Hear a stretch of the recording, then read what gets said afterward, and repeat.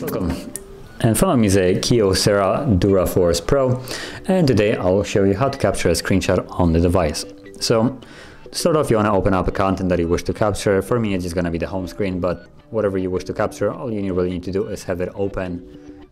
So as an example, if you want to capture something from a web browser, all you really need to do is open it up like so and have it visible. And once it's visible, all you want to do is hold power key and a volume down, and you'll see a flash and a minimization of the screen like so. And now the screenshot have been captured. And whatever screenshot you capture can be found in your Photos app right here. So you can see screenshots.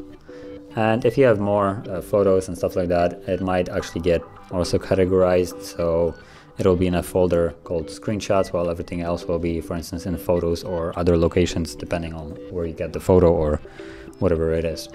But that is how you would capture a screenshot. And if you found this very helpful, don't forget to like, subscribe, and thanks for watching.